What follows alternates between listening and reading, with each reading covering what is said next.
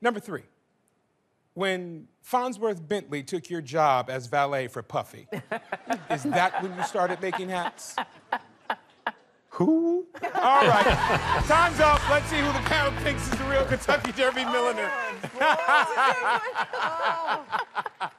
He said, who? Jimmy, you should know this. Don't you host Who Should Be a Millionaire?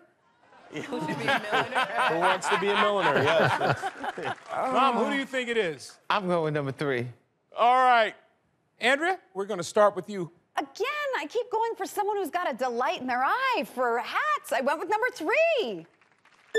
All right. Sherry? Number 2, you were the one I was gravitating to, but number 3 had such a thing in his eye, and you had a joy about talking about hats. I went with number 3. Okay. All right. Jimmy? Well, listen, I think this game has proven that I'm not good at it, but there's, the food thing, forget about it. I mean, everybody has to eat. There's not a chance it's number 2. I'm with you on that. I mean, to me, there's no question it's number 3. Look at how well this man is dressed. If I had a 10th of his style, I would be making hats at the Kentucky Derby, too.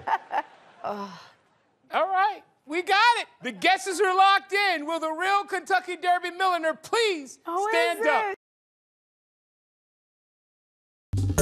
Well, hey there, GMA fans. Robin Roberts here. Thanks for checking out our YouTube channel. Lots of great stuff here. So go on, click the subscribe button right over here to get more of awesome videos and content from GMA every day, anytime. We thank you for watching, and we'll see you in the morning on GMA.